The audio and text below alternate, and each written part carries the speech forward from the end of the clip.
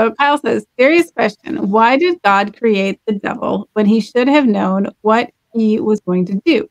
Why does he allow his interference on earth when we can do bad things all by ourselves?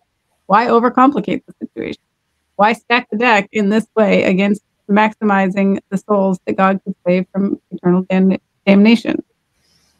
Can I just say how appreciative I am of you asking this question, Kyle? Because I've had the same question many times in my life.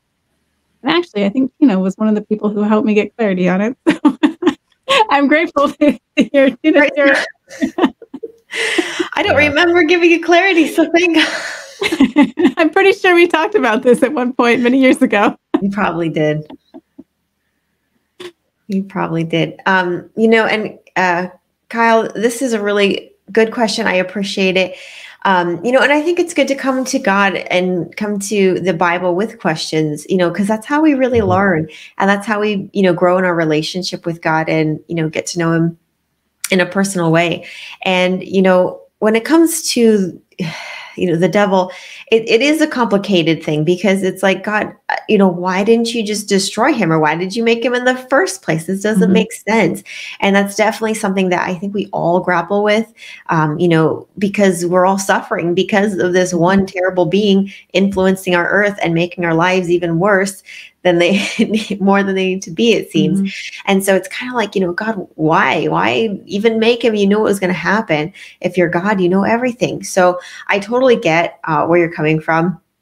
And I do want to share with you a few things that kind of make it a little more clear as to like, oh, okay. So, God is not necessarily to blame or to, God's not, wrong in the way he operates. God is perfect. His ways are perfect. And so even though it might not be the way we want it to be, in the big picture, it's the right thing to do. And I think that that's kind of where we kind of have to take a step back and look at the grand picture of everything and understanding, why is there a devil in the first place and why are things playing out the way that they are? So going back to, first of all, who is the devil? What is he? Why was he made? Did God make a devil? No. So I want to make sure that that's first of all very clear. God didn't make a evil, demonic, yucky, bad thing that was only out to get you. God didn't make that. That's not what God does. He doesn't make evil in that way. But he does create beings that have the ability to choose. And that's kind of where the origin of the devil is, in that he was an angel. He was a glorious angel. You can read about this a little bit more clearly on Bibleask.org. We have a lot of questions. And a very popular one we get is, was Satan never a glorious angel? And the answer is yes. And you'll see this in the book of Ezekiel, chapter 28.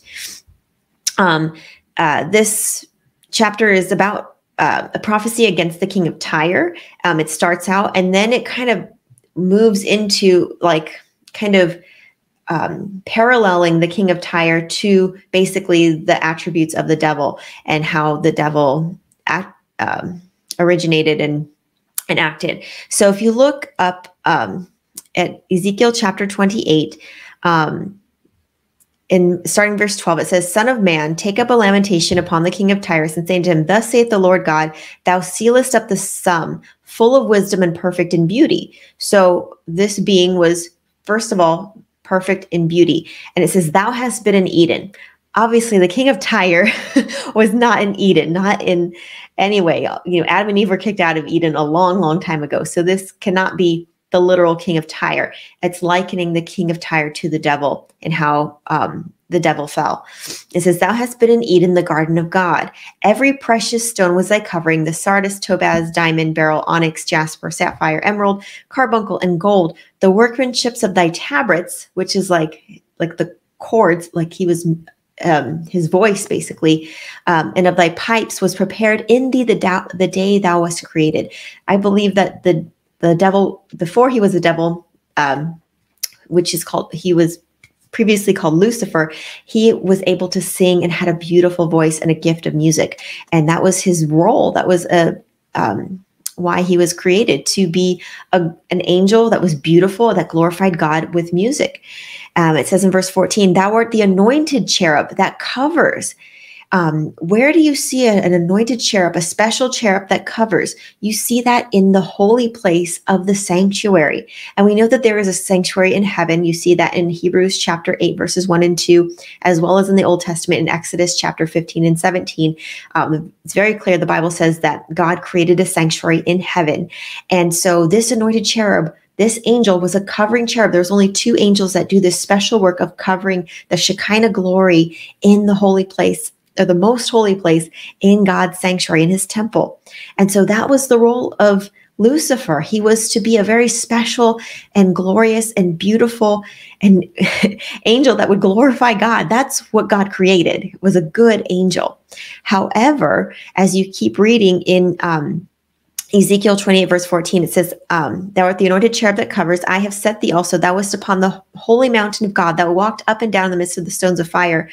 And verse 15 pinpoints what happened. Thou wast perfect in your ways from the day you were created till iniquity was found in you. So he was perfect. God made a beautiful, perfect, heavenly angel, but sin crept into his heart. And it says, in verse 16, by the multitude of your merchandise, you have filled the midst of you with violence.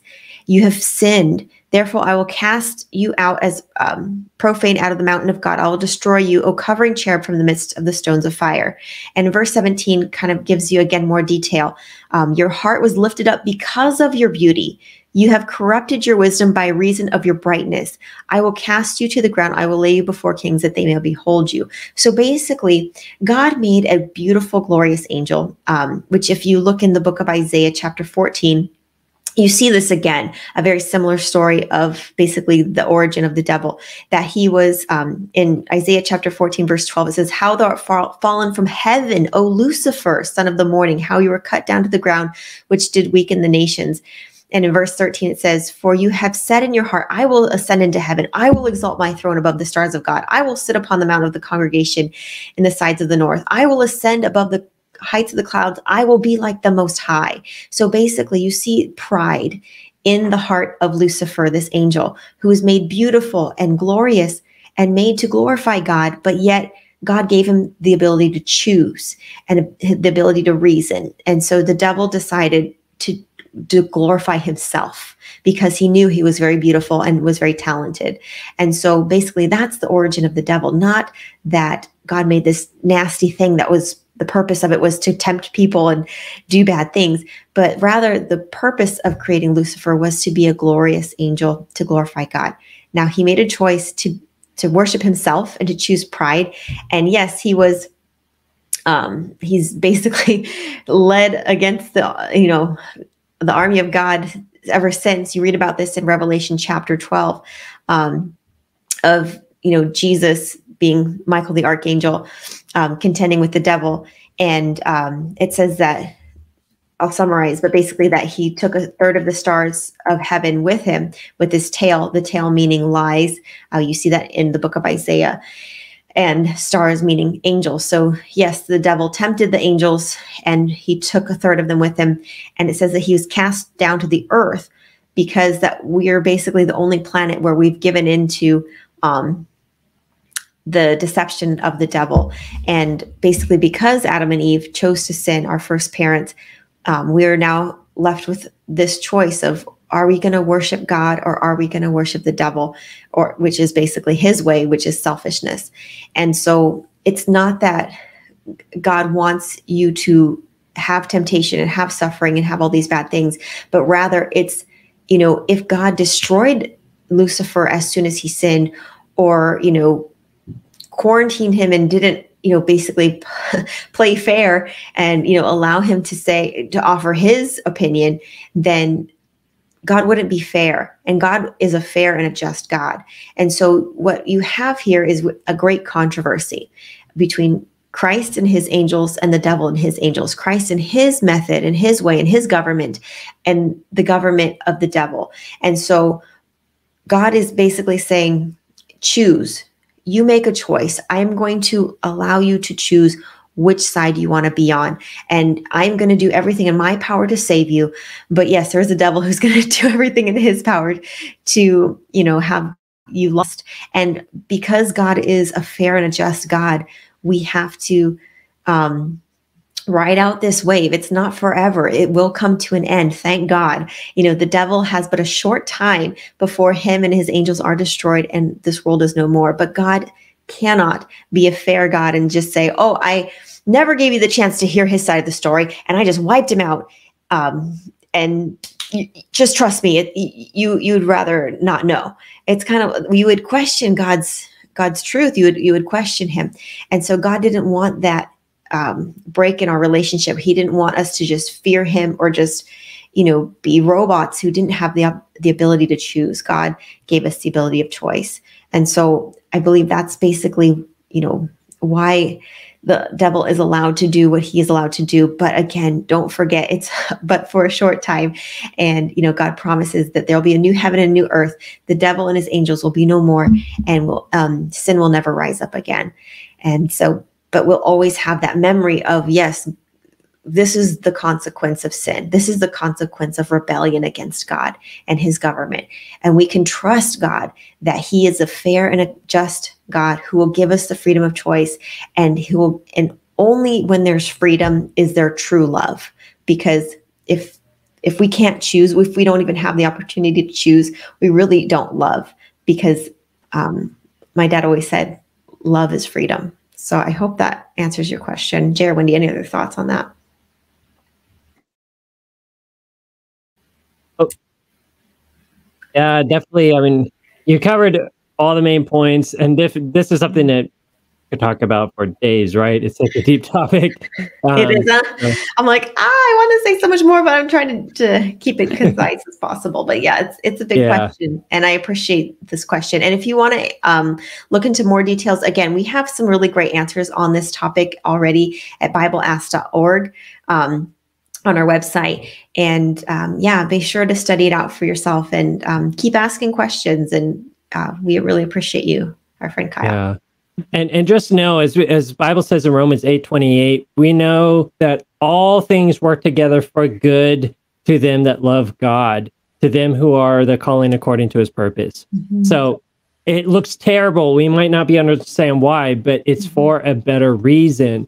Mm-hmm. And all this is building up to so that there never has to be sin again. Like, Tina, what's the verse? I forget. Like that, it will not come a second time. It will not rise again. It's in the Old Testament, and I can't think of off the top of my head. But yeah, it will not rise again. I'll have to look that up. But exactly. Because basically God's plan is let sin show itself to be as terrible as it is, so that everybody agrees God's law is right. God is good. God is totally right. Satan was completely wrong. Sin cannot be tolerated in the smallest, tiniest amount whatsoever. Like, I mean, it's sort of like, a terrible pandemic, right? And you can't allow a single person to have this infectious disease, or else it'll end up with the entire planet having it.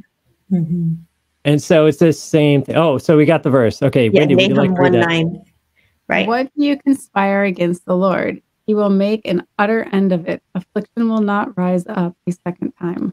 Yeah, look, God's calling, basically referred to even sin as an affliction, like almost like this illness. God's going to make sure this illness, this pandemic of sin is going to be over for good and never will come back. But in order for that to work, we all have to understand how terrible it is and reject it and accept God's ways. And those who choose not to accept God's ways will be destroyed along with Satan. That's sadly the only way to do it. But I think it's important to note there that there's like, God has grace, right? So like, well, I mean, that's the whole point of this. This is God's ultimate grace. God is suffering along with us.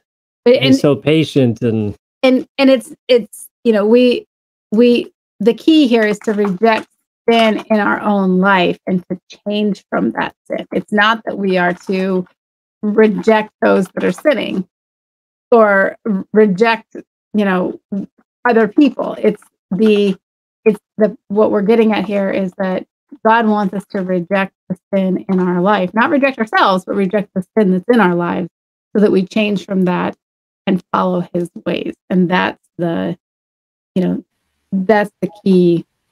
Yeah, I mean, Peter says God is long suffering so that, none will be lost. God is letting things drag out so as many people could be saved as possible. So we're getting, it'd be nice for Jesus to come today and just take us away. But that means that then some people might not have had the opportunity to really learn about Jesus, why they really need him. Mm-hmm.